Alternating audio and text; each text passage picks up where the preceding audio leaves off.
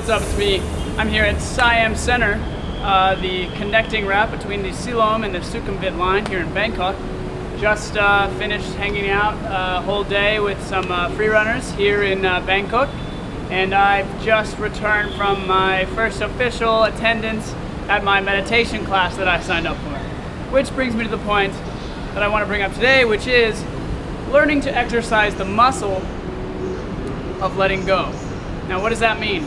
You can take it very literally, like, oh, I'm going to hold something in my hand and then let it go. Yes, that is a term that means letting go.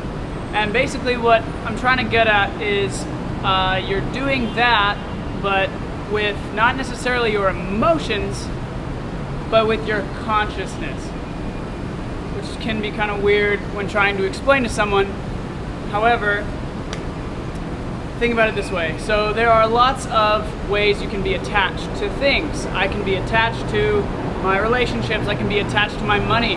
I can be attached to being on time. That's one for me. I've always been very much need to be on time. It's not, I don't think that's a thing that people have here so much in Bangkok, needing to be there on time. It's a thing called Thai time, where you kind of give an extra 15 minutes and there's traffic to take into account and all that. But if you're very attached to being on time and what that says about you, that's one way.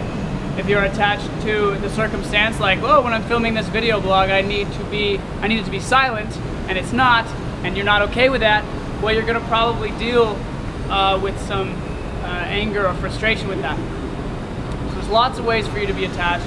Relationships, money, your mental state, your old behaviors, your personal identity, and your social narrative, which I'll get to in another one.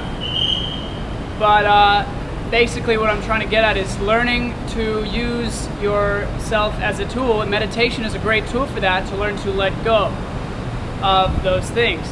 Like, you know, you can literally generate suffering from within yourself by holding on to what? No film? Yes. Oh, okay. Sorry about that.